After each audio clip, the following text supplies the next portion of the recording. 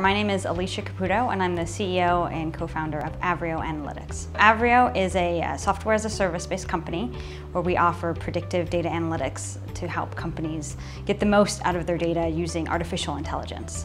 I think Tennessee is a great place to start a company. It has, it's easy to run a business. There's good laws to help benefit the startups. And we were initially started in CodeWorks, their first accelerator in Knoxville, and went through that and got a lot of good feedback on how to actually get the business running, make it a viable plan.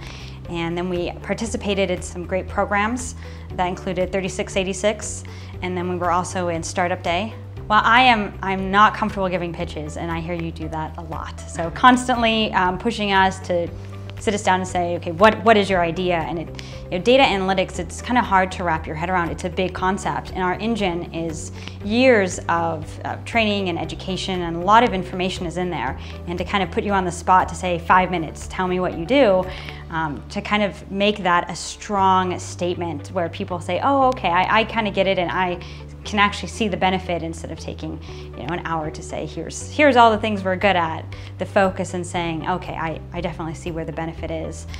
With big data, it's not really a matter of if it's going to be big, it's a matter of when, and we're in a field that is just beginning to get big. So I don't think that we're in here too early.